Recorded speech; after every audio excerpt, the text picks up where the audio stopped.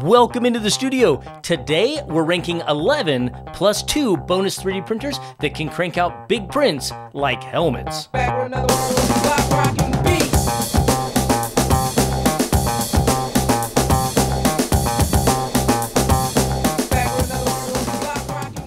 But here's a twist. With how rapidly everything's been changing in the world of 3D printing, from new filaments to new printers and even better software, would I still buy these helmet class 3D printers today? So besides ranking them, I'll be also giving them my buy or no buy recommendation. I've printed hundreds of helmets over the past couple years using everything from $300 machines to $5,000+ beasts. So stick around because I'm going to break down each one of them and let you know which ones are still worth your time and money. And I think you'll be surprised at which printer comes in number 1. All right, now let's set some ground rules. First, this video is not sponsored. Second, the printers I'm covering must be helmet class 3D printers, meaning that they have a build volume of 300 millimeters cubed or larger. Third, they can have either an open or enclosed frame, and whether they're fast or slow isn't really a main concern. It's all about reliability and print quality. The fourth and final rule, I'll only give a buy or no buy recommendation on printers that I've actually used. And trust me, that's quite a few because I think I've had over 60 different 3D printers arrive here in less than 2 years. All right, let's jump straight into it. And just like any other video, I'll have links on the screen and in the description for all the machines here. Starting out with number 11, the longer LK5 Pro with a build volume of 300 by 300 by 400 millimeters on the Z and a price I think listed on the website right now of $279. Now this machine prints well, but you have to print slow. And so the reason it comes in at number 11, and unfortunately it is a no buy from me, is because you're basically, for $279, you're picking up a machine that's probably about 4 to 5 years old in technology. Like I said, nothing wrong with the machine. The machine prints great, but as you can see, it's just an older architecture. And I think for that price, you'll see below that you could probably pick up some better machines for around that same dollar price point. Number 10, the Anycubic Kobra Plus. Now that machine has a build volume of 300 by 300 by 350 millimeters on the Z, and it's currently listed at a similar price on the website of about $279 US. Now this machine, I think I ended up picking this one up myself, and we printed some helmets with it. They turned out great. But I felt like Anycubic's interface for the Kobra Plus was lacking, and I think its build plate was a little bit soft. The springs that came default on it were soft. Bed leveling knobs constantly needed adjusted, and like I said, that interface just wasn't up to what it should be in today's world of 3D printing. So unfortunately, that is a no buy from me. Number 9. The Artillery Sidewinder X2. Now, this is an interesting machine. We ended up having this machine like 3 years ago or so. It has a build volume of 300 by 300 by 400 millimeters on the Z, so it's a tall boy. And it comes in right now, I think, listed on their website at a price of $199. Now, it is a good machine as far as printing helmets, as long as you print slow. If you're printing anywhere from around 40 millimeters per second up to about 60, you can get away with some pretty great quality with that printer. But there are some drawbacks. The interface is a little bit rough. It's a little bit barbaric, if you will. You really can't do filament swaps or changes without the printer just kind of freezing and locking up on you. They updated firmware to fix that. Then they kind of pulled that firmware back away. So it's just kind of a machine that I would say at this time in 3D printing, it would be a no buy from me, only because I think at that price point of around $200, you'll see here in a moment, $200 to $300 range, you can pick up some incredible machines. So unfortunately for the Artillery Sidewinder X2, I kind of feel like it had its time. Great machine, but today I don't think I would spend that money again.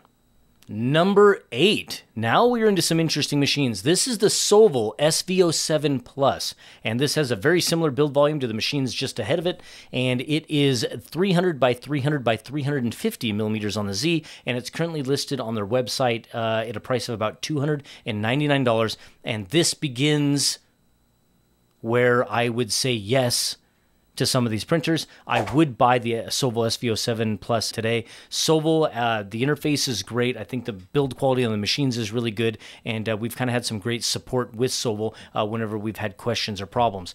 And it did produce some great prints. So yeah, that would be a buy for me today. At $300 for a 300 by 300 by 350 millimeter printer, that's pretty good.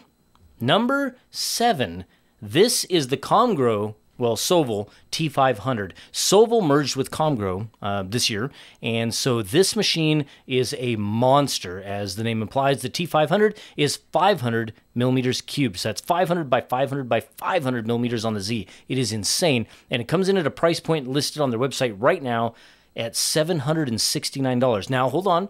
I know that that sounds expensive, right? $770, but hear me out. The 500 millimeter build volume is massive. I don't know if you can understand just how large that is, and maybe I'll get some B-roll of it while I'm talking here to show you just the difference between a 500 millimeter build plate versus like a 256 or a 300 millimeter build plate. It is just enormous, and I really feel like that machine has some serious capability. We printed some fun things on it, and yeah, I think today, even today, it's $769. I would pick up a Sovol T500. Amazing machine, big, giant. If you have the space for it, you have to have a big desk.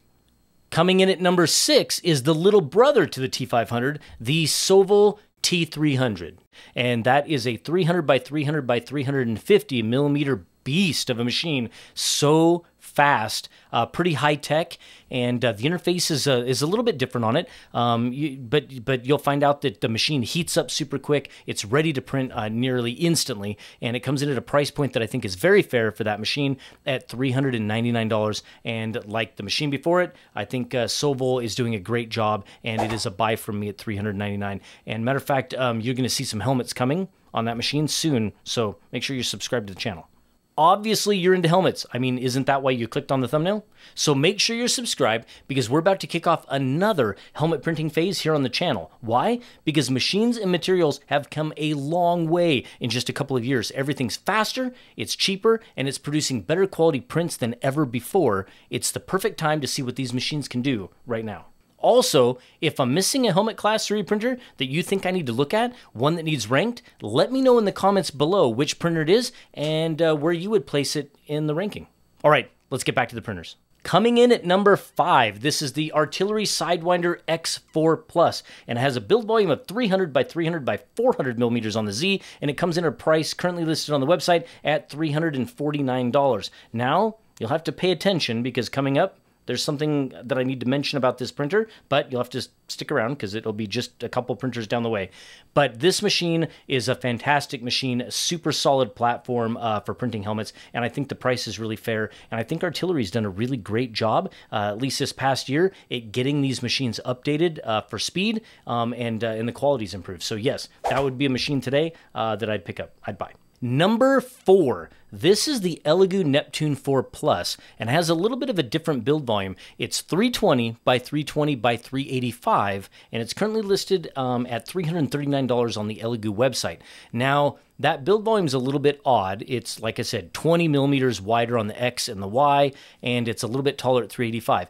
Now, helmet class 3D printers, we talked about that, right? So they're 300 millimeters cubed or larger. But I promise you that having a machine that's just got that little extra on the X and Y and maybe some height on the Z makes it just so much easier to fit helmets on there and do those kind of fun customizations that you're going to want. So yes, I would absolutely pick up this machine. That's a buy from me. And the next machine you're going to find awful interesting, because coming in at number 3 is the Elegoo Neptune 3 Max. That's right, it's the previous generation printer from Elegoo, but this is a killer machine. This has a build volume of 420 by 420 by 500 millimeters on the Z, and I have printed some massive helmets on this thing, and it has an incredible price of, get this, $349 as of today on the Elegoo website. So get that. A 420 by 420 by 500 millimeter on the Z 3D printer for $350.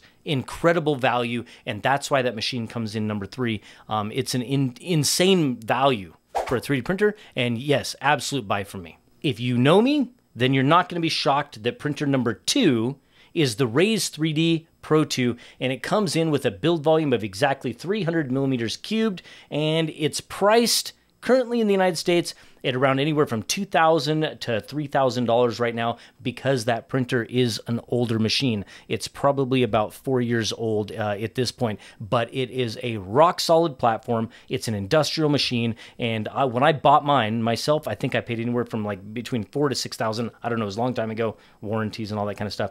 But anyway, if you can find a Pro 2 or even a Pro 2 Plus and get a good price on it, that machine will crank out some of the best helmets that have ever existed. It is an incredible machine, super stable platform. Raise 3D is great with their firmware updates. Matter of fact, the Pro 2 series has the Hyper FFF upgrade available for it, as well as the creators of IdeaMaker, which is one of the most advanced slicers that we have out there. So this absolutely is a buy for me, and I'm kind of proud that it came in at number 2 as far as the printer that can just produce such great results in this ranking. So yeah, definite buy for me. Matter of fact, if you can find a good deal on a Pro 2, tell me in the comments below. I know they're expensive. All right, before we get to the number 1 helmet class 3D printer in the lineup, I have 2 bonus 3D printers that I couldn't rank because I haven't used them. And remember, that was one of my rules. And the first one is the Artillery Sidewinder X4 Plus S1.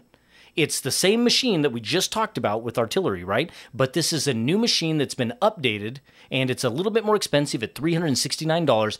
But this machine, I have an idea that it's going to be great because of the upgrades that Artillery has done with it. They removed the bed leveling knobs, and they did some other fancy things with it. And stick around, make sure you're subscribed, because we will have content coming on that soon. The next machine, right, that I can't rank is the FL Sun S1. Now the machine behind me, this is the FL Sun T1, and the S1 is its larger brother, and it has a build volume of 320 millimeters in diameter with a Z of around 430 millimeters. It is a huge machine, and it comes in at a price point of $1,499. Now that's big enough to print a helmet on, but I haven't printed a helmet on it yet, so I can't really include it in the ranking, but I will tell you that that machine should be here within about the next, like, I don't know, 10 days or so, and I've been told by FL Sun that they took all of the issues kind of that were reported to them when it was first released into account. They've addressed those, and the machine I'm receiving is going to be all updated and ready to rock. So I'm excited. So that'll be interesting. So like I said, subscribe to see that one. Here it is, the printer that you've been waiting for, number 1, the Sovol SV08. This is an incredible machine. It has a build volume of 350 by 350 by 345 millimeters on the Z, and it currently has a price on the US website listed at $579. This is one monster of a helmet 3D printer, and it is one of my new favorites. The firmware has been updated within, like, I think about the last month or so, and this machine is rock solid, and it is producing incredible prints. And so I would say that if you have an opportunity or a chance to pick this machine up, I would do so in a heartbeat. Also, keep in mind that Sovol has an enclosure kit for it, and there's other upgrades for it. So, yeah, this machine can print helmets like you can't believe, and you are going to see some of that over the next couple of months here on the LM Show's YouTube channel. So, like I said, hit that subscribe button. I know I keep saying it, but I'm telling you, we are entering a helmet phase. It's going to be incredible. You are going to see some of the coolest stuff from some of the coolest 3D printers released on this channel. And thank you for sticking with me to the end. I hope this breakdown helped you decide if these helmet-capable 3D printers are still worth it in today's rapidly changing market. And if you enjoyed this video, please give it a thumbs up. And don't forget to subscribe if you haven't already. And let me give a huge thank you to all of our YouTube members and our Patreon supporters. You truly make this possible, and I couldn't do it without you. Thank you, and I will see you in the next one. Happy printing. Oh, and don't let me forget, YouTube thinks you're going to like this next video of mine, so you should watch it. Seriously, click it. Go watch it.